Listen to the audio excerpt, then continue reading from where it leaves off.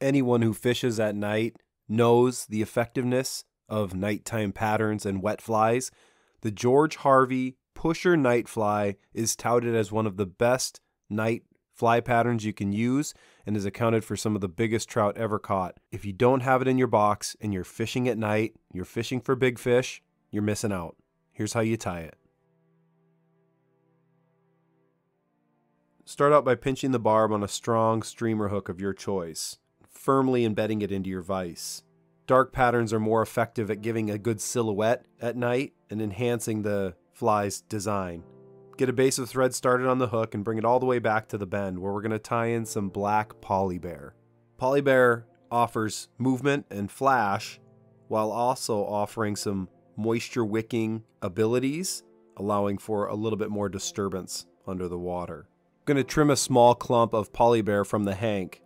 Pull out any long fibers and stack them on the clump to further reinforce the bulk of the tail portion of this fly.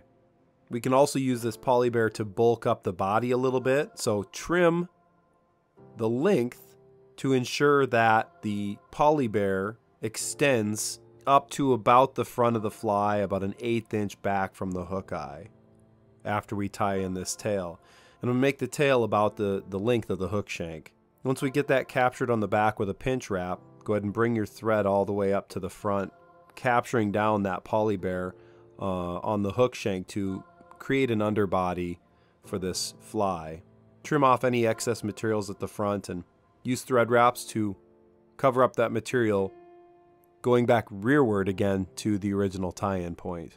There we're going to tie in our hackle fibers, which is just a grizzly or a black hackle. Lick your fingers and preen back the individual fibers of this long bugger feather before tying in the tip.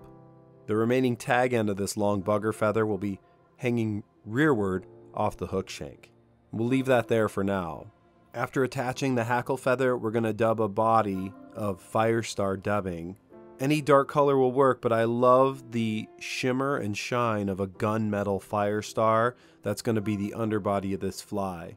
Spin a robust dubbing noodle of gunmetal Firestar onto your thread and begin wrapping your dubbing up the hook shank. I'm doing mine in several sections because I don't have as much space to tie. With these night pushers or any other bugger style fly that I tie, I always include more dubbing than I think is necessary because I'm going to end up brushing it out at the end. Once you get your dubbing noodle all the way to the front side of the hook, we're going to bring our hackle feather forward. This process is simply one of patience, slowly wrapping that hackle feather around the hook shank while at the same time preening those individual fibers back with your offhand. With each successive wrap, we're stroking these feather fibers rearward to ensure that they lay back on the fly and create a streamlined look for this pattern. Make spiral wraps with your hackle feather all the way to the front side of the fly, where I'll add a few additional wraps of hackle just to bolster that front section and help splay out my pusher feathers at the end. For the final step, we're going to attach our pusher feathers to the front side of the fly. I'm using Hungarian partridge, but you can use any feathers that will splay out and offer a wide oar-like shape at the front side of your fly. Hen hackle feathers, pheasant feathers. Try whatever you have at your disposal and find out what you like best for color combination and functionality. Strip the fluffy fibers from the butt section of your partridge feathers, leaving the stem available to tie in on the bottom side. I'm going to attach these feathers one at a time individually on the side of the hook shank. We want the concave side of the fly, or the scoop side of the fly, facing outward. That's going to be our pusher section for this fly. Simply hold the feather on the side of the hook shank with a pinch and attach the stem up behind the eye of the hook.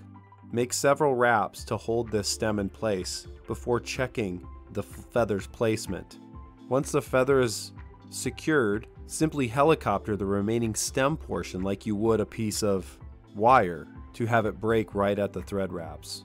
Bring in another feather on the opposite side of the hook, tie it in the same exact way, capturing that stem, the concave side of the feather facing forward. Wrap the stem down and then helicopter any excess that might exist hanging from the front. Clean up your head with some additional thread wraps, add some half hitches or a whip finish, and then you can finalize your pusher night fly with some UV resin. Some of my fondest memories in fishing for all species come in the nighttime, especially for trout. They're super aggressive and they're very good hunters in the evening. Fishing at night seems easy when you do it, creating a disturbance within the water, allowing for the fish to easily find your presentation and attack it. Harvey's ingenious design, putting splayed wings on the side of his pattern to push water as it moves throughout the column, attributes to its effectiveness.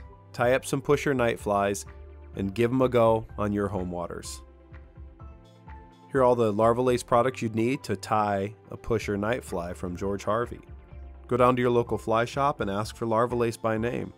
If they don't have it, tell them they can go to hagensfish.com or call Lorie at the shop in Mitchell, South Dakota to get squared away with the best synthetic fly tying materials on the market. Comment, like, subscribe to our videos, share this with your networks. We appreciate you for tying with Larva Lace. Thanks for being a part of our community. Here's to tight lines and well-tied flies.